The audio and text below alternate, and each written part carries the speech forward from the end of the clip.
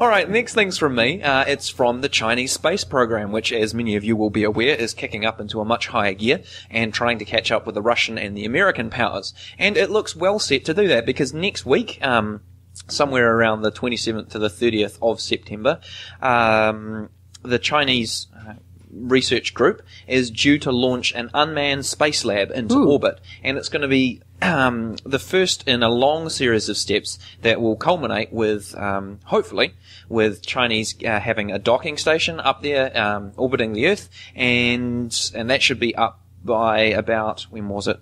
2020 is when they're planning it for, and they're actually looking at trying to send a Chinese man to the moon after 2020. That's the kind of plan. There's a moon landing and a moon rover due for 2012, and China's only the third nation worldwide to have ever participated in a spacewalk outside of a spacecraft after USA and Russia. So it's really encouraging where there are, when we're seeing so many budget cuts across the board for the other space agencies, that China's putting so much time and effort and care into their particular space program. It's really encouraging to see. Stepping into the breach. It's marvelous. I mean, they're one of the few countries on Earth at the moment who frankly has the resources and the money to do it. And so, yeah, everyone's very chuffed about that. Of course, it will be interesting to see how a Chinese space program might be similar or different to the other space programs that are currently in existence. The other thing about it is that they're putting really short, concrete timelines on it. For instance, 2012, 2017 is when they want their lunar samples back, and then man to the moon by 2020. That's quick. That's 9 years, which is a good chunk. Comparing this to NASA's plans via President Obama, which is to have a human expedition to an asteroid by 2025 and a journey to Mars by the 2030s, which is the equivalent of waving your hands in the air and saying, "In the future!" And of course, that's a presidential thing with any new power structures that come in or any new presidents. It's entirely possible that they'll be like, no, we don't want to. Completely thrown out the window. Yeah, so great stuff. A couple of short things, and then a slightly longer one. These are some interesting videos that we've come across, so we will have obviously links posted to them on the blog. The first one is a time-lapse video, just about a minute, taken from the front of the International Space Station as it orbited our planet at night. It started over the Pacific Ocean and then sort of continues going around, it goes over North and South America, and then enters daylight near Antarctica. And it's absolutely stunning. It's a minute of magic. So that's very cool. The other one is, on IOP or Physics World, which is a really sort of interesting, there's a journal and an online website and all kinds of stuff. There are, for IOP members, which is pretty cheap to do, there are some videos because, well, in fact, they're all about Rutherford. So there's one about Rutherford's legacy to Manchester. There's one on how Rutherford shaped nuclear physics, and because it's the centenary of Rutherford's, large discoveries. People also just talking about it generally and 100 years on and what they think of it and what it sort of means to us, the discovery and Rutherford himself. So those are quite fun. Go and have a look at those. If you just want something to pass the time, get your hands on a $100 note. You can see you can see Rutherford's Nobel Prize and his atomic decay curve on there as well. That's true, actually. I'd forgotten about that. Cool. Thank you. And then the next one it's also pretty short because it's really confusing, but I always love sort of quantum Schrödinger equation type stuff because it just does fun things to my brain, and I like having my brain turned inside out. So this isn't new so much as the author, George Musser, who sort of writes about this sort of stuff, came across the idea recently in a lecture, and it's what he calls the quantum Cheshire cat. And basically, we're all familiar with the idea of Schrödinger's cat in the box thing, where basically, to paraphrase, enormously the cat can be both alive and dead at the same time until you look at it and collapse the waveform. Basically. The idea here is that it's an elaboration of that thought experiment. So you've got a cat, and it's either purring or meowing, and it's curled up in one of two boxes. So as in Schrödinger's scenario, you then couple the cat to some quantum system like a radioactive atom, basically a way of making the condition ambiguous. And, until you examine all the boxes. But this is where it gets weird. If you reach into box 2, you feel the cat. And if you listen to the boxes, you hear purring. But when you listen more closely, you notice that the purring is coming from box 1. You've separated the cat from the purr. And there are two different boxes. Now you ask, how on earth does this make any sense, or what would this be applicable to? And you can basically do it with an electron, at least in the thought experiment. You can have the electron in one box and its spin in the other.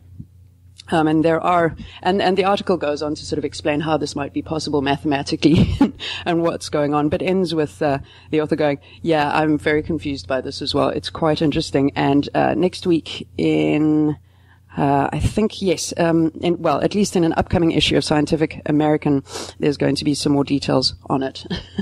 I'm definitely going to keep my eye on that and try and figure out what that means. It's just, I just love the idea of a cat in one box and the purr in the other. So yeah, have a look and read of it. It's certainly something I'd like to chat with people about. So if you've got any ideas, do get in touch. Where does it stop? So there's going to be one cat in 4 boxes. Oh dear, yes. Maybe. We're not talking about the Herald article today about the crazy man and his cats, by the way. Anyway. Right, next thing from me is slightly easier to understand. It has real-world implications and real-world applications. There's a new gene therapy trial which may very well have prompted a cure for HIV. So last week we mentioned several different vaccines and ways to make cells immune to the HIV virus. Yes. But last year, a Berlin man by the name of Timothy Brown actually became the first human being ever, we think, to be cured of HIV. And this actually came about because he had cancer as well as HIV, the poor guy, and he got a bone marrow transplant from a donor.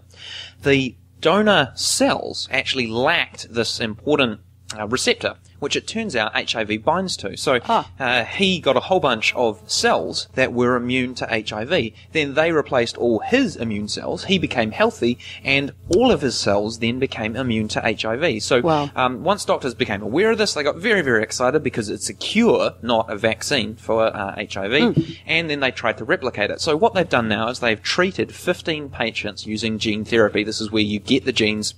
So in this case, what they've done is they've looked at that particular receptor that makes people not susceptible. Susceptible, that's the word I was looking for. That makes people susceptible to the HIV virus. They've got a zinc finger endonuclease, which is just a standard technique for disassembling proteins. They've essentially screwed up that receptor on all these cells, 10 billion cells from each individual patient, and then re-injected them into patients.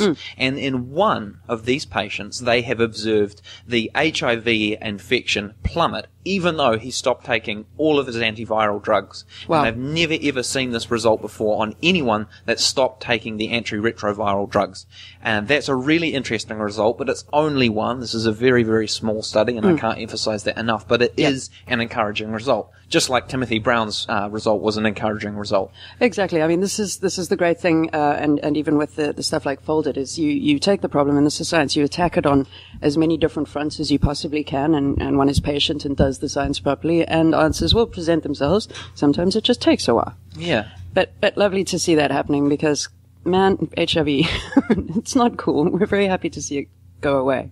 And also the other 14 participants of the study, the problem with testing that is that they're still on their antiretrovirals, because of course you don't want to take them off their antiretrovirals, because if the therapy hasn't worked, then they'll cark it. So it's a very, very hard hypothesis to test, but one with huge implications.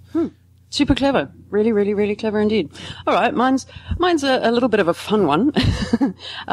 And this is a new study looking at why intuition may make people more likely to believe in God. So in this study, which was 882 participants with an average age of 33 and 64% female composition, they got them to fill out an online survey about their belief in a higher power, a God of some sort, and then they were given a cognitive test. And the cognitive test was made up of 3 maths questions, all of which had an obvious but incorrect intuitive answer. So one of the examples given here is a bat and a ball cost $1.10 in total. The bat costs $1 more than the ball. How much does the ball cost? The intuitive answer is 10 cents. The correct answer is 5 cents, of course. And they found that people who are highly intuitive thinkers, which the way they're defining intuitive is reach a decision fast and intuitively and then sort of stick with it, whereas reflective thinkers are more likely to sort of mull something over more slowly, look at it from all the angles, all of that kind of thing. So people who chose the incorrect answer tended to be more intuitive, and there were some people who got it wrong on all 3. in that sense. And they found that, yes, they were far more likely to believe in God or a higher power. Now, they then go on to say, look, we're not necessarily saying which is causative of which. It could be that belief in a God predisposes you towards thinking more intuitively. We're not sure. They're not sure what the results mean at all, and they're likely to be very controversial, whatever they are. They also are at great pains to say that, look, it's not that there's one type of thinking that's better than the other. People need both.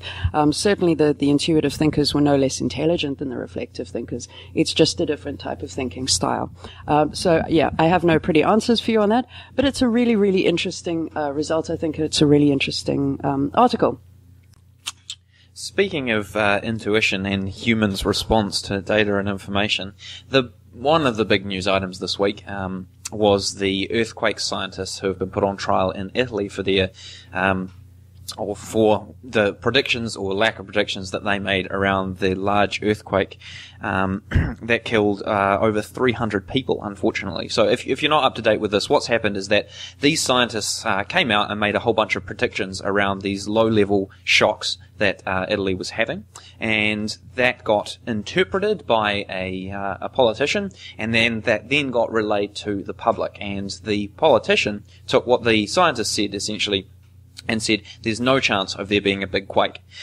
Right after he said that, there was a big quake and hundreds of people died. So they're being sued for misrepresenting themselves and misrepresenting their case. And depending on how this particular case turns out, and we won't know the results for months and months and months, it could have really a huge impact on how willing scientists are to discuss their data and the implications of their research, which I think is a really sad thing. I think it's pretty shocking. If one goes and looks at the details, so the government official who said this is also being sued with the scientists. But my understanding, and Alf, please do correct me if I'm wrong on this, is that basically they said, from the data that we have, we can't say that there will or won't be a big earthquake. They were basically saying we cannot say. We've got nothing that says there will be a big one. We've got nothing that says there won't.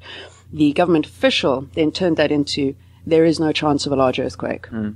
So you could argue that perhaps he should be in trouble for getting it so egregiously wrong. And this happens all the time in science reporting and people talking about sort of statistical stuff, is they don't really understand what is being said and the message gets twisted.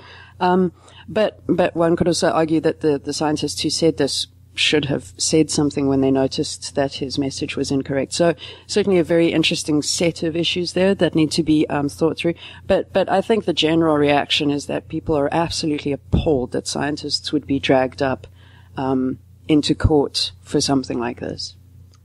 Yeah, and I mean, just to put perspective on this particular example, there is no scientific consensus worldwide on a reliable method for predicting earthquakes. Absolutely. There never has been, despite what any nutters might say. There is no evidence. You can't predict it through looking at existing tremors. You can't predict it from gas activity. You can't predict it from climate conditions. You can't predict it from anything. You can't even predict it from the moon. Yeah. Indeed. So bringing these scientists to account for saying that we can't predict this, and either positively or negatively, is really a fundamental misunderstanding of probability, I think. Yeah. Which happens, sadly, a lot more than I'd like.